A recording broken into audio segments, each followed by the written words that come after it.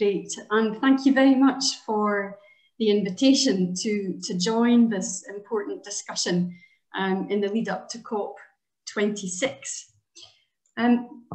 We all know that across and within borders, people are on the move, and of course there are lots of reasons for that. Some people choose to move for work or for love, whether that be for a person or for a country, and some people just do it because they can.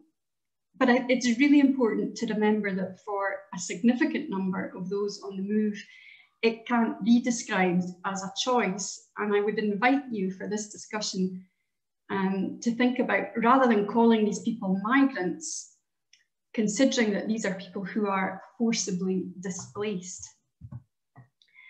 And in order to set the scene, have a think about the different circumstances which can lead to forcible displacement. And you'll see here on the screen that the principal causes. And some very obviously spring to mind: conflict. And there I'm talking about armed conflict or political conflict of the kind that results in, for example, the dispossession of Palestinian people, which we'll hear more about from John. And then natural disasters, earthquakes, tsunamis and the like, which lead people to abandon their homes. And ethnic cleansing. And we can all remember, for example, the Rwandan genocide in 1994 and how that caused people to flee to Burundi and to the Congo in the wake of that. And then, of course, there are man-made disasters like Chernobyl, which meant people had to evacuate quickly. And let's not forget about human trafficking, where people are coerced into moving from one place to another, because slavery sadly isn't something that we can consign to the 19th century. It's still very much alive and well and happening today. And in fact, I understand something like 40 million people are estimated to be victims of modern slavery today. Many of those will be trafficked. And then there are other things like crop failure, criminal activity, and I'm thinking here of violence suffered by communities at the hands of drugs cartels, gangs, and so on, which cause people to flee. And then, of course, the subject of today, climate change, desertification, sea rise, sea level rise, deforestation, land degradation, all these things that mean people have to abandon their homeland. And it's interesting because I think the first thing that I think of with forcible displacement is conflict, but actually the figures suggest that a higher number of people are internally displaced as a result of climate-related disasters than conflict. And climate change can be considered what we call a threat multiplier, because it leads to food and water insecurity and competition over resources, and that in itself can cause conflict. And that in itself can cause people to be displaced. It undermines regional stability. And I mention that because it might help us to understand why some people frame climate change in terms of national security and not just as an environmental issue. To give us an idea of the numbers involved in forcible displacement, I'm showing you some statistics pulled together by UNHCR, the refugee agency of the United Nations, for last year. And you can see that the numbers are not small. We're talking about 80 million people who could be described as forcibly displaced. Often people assume that those folk move to another country, but in actual fact, more than half try to forge a new life in another part of their own country. These are the people that we call internally displaced persons, or IDPs. And some of us refer to people who are forcibly displaced as refugees, but I'd like to stress that from a legal perspective, the terms are not interchangeable. Strictly speaking, only around a quarter of people who are forcibly displaced can properly be described as refugees, and an even smaller number as asylum seekers, that is, people who are seeking refugee status or something akin to it. And I'll show you why that is. This is the definition of a refugee as set out in the 1951 Refugee or Geneva Convention. just take a moment to read it, you'll see that the definition is of a person who's unable or unwilling to return to their country of origin owing to a well-founded fear of being persecuted. And aside from the difficulty of proving that such a fear is well-founded, just think about all of those people who are displaced as a result of natural disasters, man-made disasters, crop failure, climate change, or quite simply poverty. They just don't fit the definition. And you might think, well, that doesn't really matter, it's just a label. But it's not the case. Because the people that fall within this narrow category of refugees are the ones who are entitled to what we call international protection. And that's a regime of rights, such as permission to settle in another country, access to healthcare, schools, benefits, eligibility for formal resettlement schemes like the UK's scheme to resettle Syrian refugees. For the people who are not classed as refugees, that regime of international protection is largely beyond their reach. So to quote Antonio Guterres, who is the UN Secretary General, as the forcibly displaced are not covered by the protection regime, they find themselves in a legal void. The majority of forcibly displaced people have little or no prospect of being permitted to resettle elsewhere, of accessing rights and benefits, or of forging a better life. So I'm suggesting to you that it's little wonder that many of these people try their luck with the asylum system, or indeed opt to live as undocumented migrants. Wouldn't you?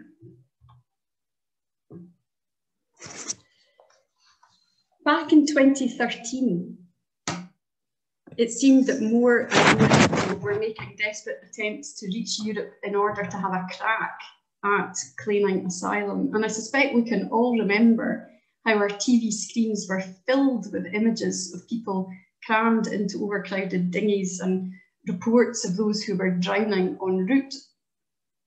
For the Federation of Protestant Churches in Italy, which we call FCEI, the night of 3rd October 2013 was a tipping point. That was a night when, tragically, 368 people, mainly Eritrean, died. They drowned off the coast of Lampedusa, a tiny Italian island just 100 or so miles from the coast of Tunisia. And it was in the wake of that tragedy that FCEI resolved to divert energy and resources to this project, to which I'm seconded, called Mediterranean Hope. In the 8 years since the project began, it has developed into something quite remarkable and wide-ranging, and I won't have time today to talk about all the different things that Mediterranean Hope does, but I will briefly highlight 3 areas of work. It all began on Lampedusa, that tiny island. Just 2 people sent to work with the beleaguered local community to welcome people, those who against the odds were arriving in those unfit vessels from North Africa. And today the team still welcomes, still gathers data, and crucially still records the stories of the people who arrive.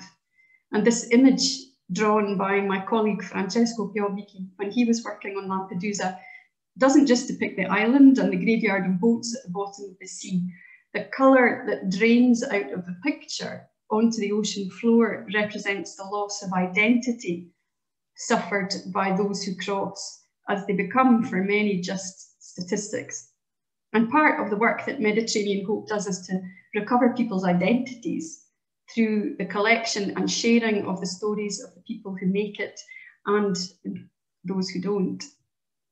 What happens to people when they land? Well, they're all taken to the detention centre, that's the hotspot. They're all fingerprinted, and now they all spend at least 2 weeks on a quarantine ship moored off the island. Some are then immediately sent back, and many are dispersed to reception centres throughout Italy where they make a formal claim for asylum. And depending on where they end up, Depending on which reception centre they're in, there are varying levels of support. But know this, 80% of asylum claims in Italy are rejected at first instance. This young man, and we'll call him George, is one of those people. He fled the Gambia in his early 20s, fearing for his life after posting comments on social media about the leader of a faith different to his own. And the death threats that he received left him in no doubt about the danger that he was in. But his troubles were only just beginning, because he then had to cross several countries and about 2,500 miles to Libya, where he hoped to take a boat to Europe and to safety. He was captured, he was detained, and he was abused whilst he was in detention, along with his fellow detainees. His meals were drugged to reduce his defences, and he was made to drink salt water. He was able to leave detention only because one of the guards in the detention centre decided he would have George for himself. And over the next 6 weeks, he was then systematically exploited by this man and his wife.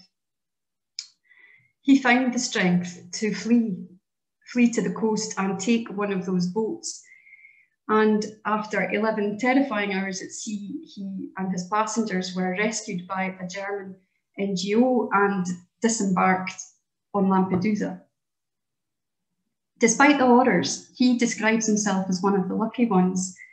I first met him in Piedmont in the north of Italy, where he was sent from Lampedusa, and there he was put in touch with the diaconal arm of the Waldensian Church, one of FCEI's member denominations.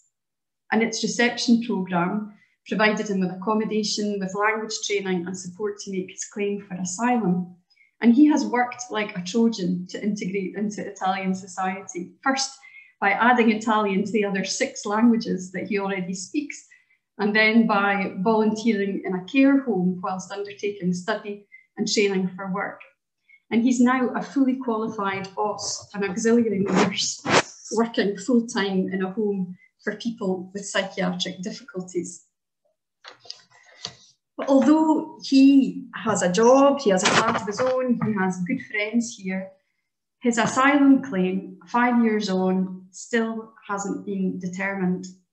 Like 91% of the people from the Gambia who seek asylum in Italy, his claim was rejected at first instance, and the appeal has been set for the end of September. Despite everything, he is hopeful and actually pretty bullish. I spoke to him last week and he said to me, if Italy doesn't want me at this point, I'm ready to move on. What else can I do?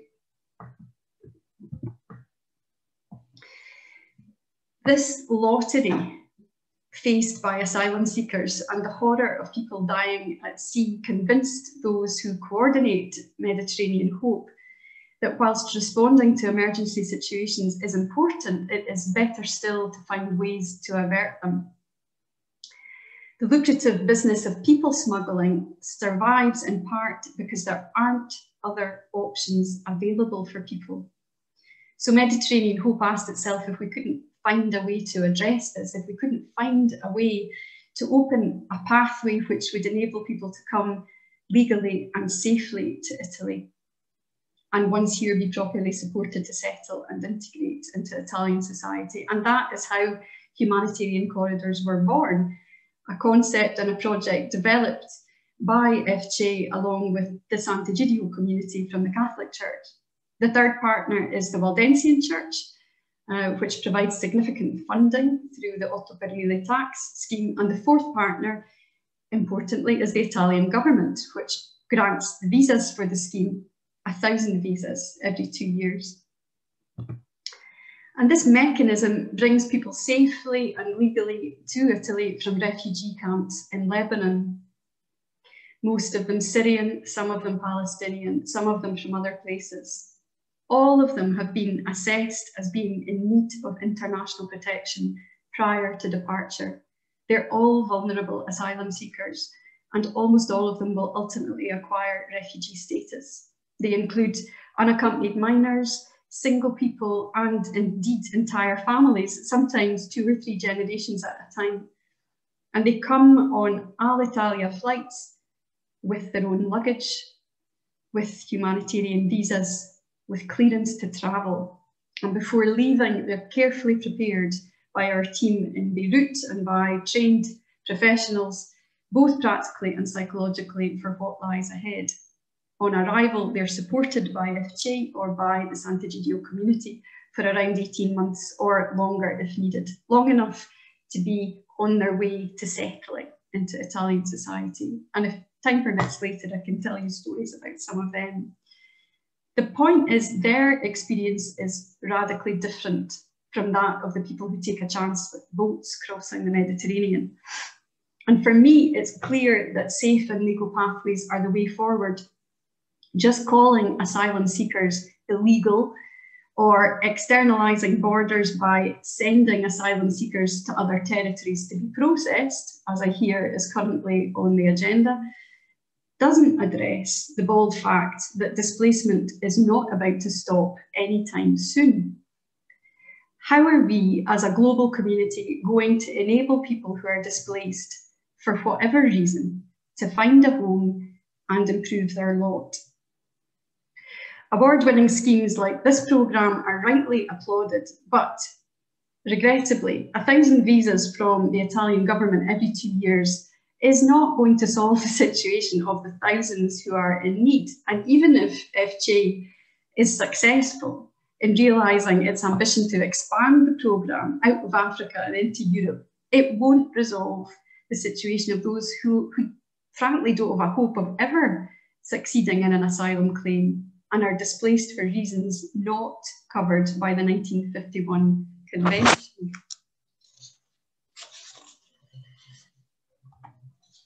This is the situation of the hundreds of casual labourers who in Italian context can be found in Calabria, harvesting tomatoes, citrus fruits and olives for a pittance, often managed by gangmasters, often living in horrendous conditions without access to electricity or to running water. And it can be tempting to describe these people as economic migrants, but I'd like you to consider the possibility that the majority have been forcibly displaced.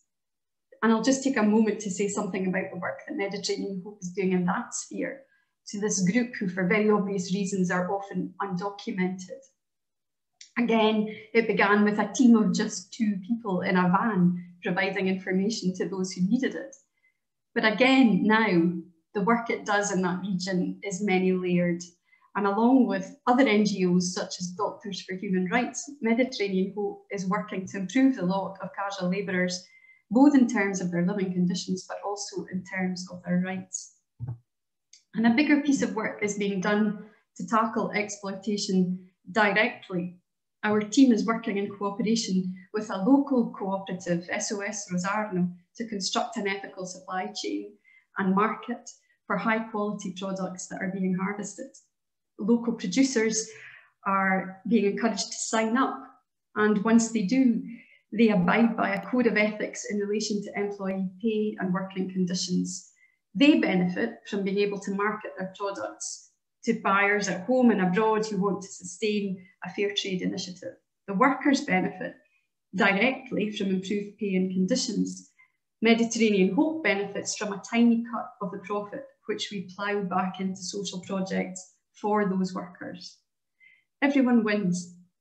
The ethical oranges are being snapped up, not just by Italian churches, but also by German churches and other buyers across the globe. And as well as benefiting everyone directly involved, it is helping us to raise awareness of this issue of exploitation, an issue which is not confined to Italy, but exists across the world. As I said before, Mediterranean Hope is a remarkable and wide-ranging project seeking to address the challenges of migration from numerous angles. And I know that you might feel as an individual that there isn't much that you can do to shift the balance. But I'd like to suggest that this year's COP26 does present us all with an unusual opportunity, because the world's attention is going to be focused on the effects of climate change, not just on the planet itself, but also on how it affects individuals and communities. And so I guess I'm urging you all to start a national conversation about the people that we might refer to as climate refugees, about the lack of international protection for those people, and indeed for the others who don't fit that narrow definition of refugee. Think about lobbying the UK government to consider supporting these people, and while they're at it, everyone else who's forcibly displaced.